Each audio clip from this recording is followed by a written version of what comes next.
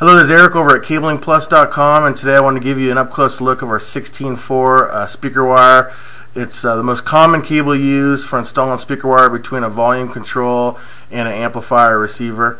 As you can see here, it's a 4-conductor cable, so they're color-coded. You got your ripcord. It's got a really tough, durable jacket.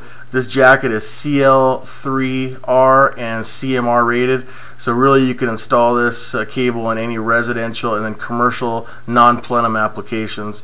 It's made of 99.99% oxygen-free copper, and again, the CMR and the CL3R rating and the UL listing is right there on the jacket. So it's a high strand count cable, so you got 65 strands per conductor, and this cable is really popular among our professional installers around the country, so it's really proven to perform. Again, I hope these characteristics match what you're looking for. We really feel like we hit the nail on the head by putting together all the qualities you really need in a professional speaker wire product. So hope this information was helpful for you, and I hope the best in all your installations. Have a great day.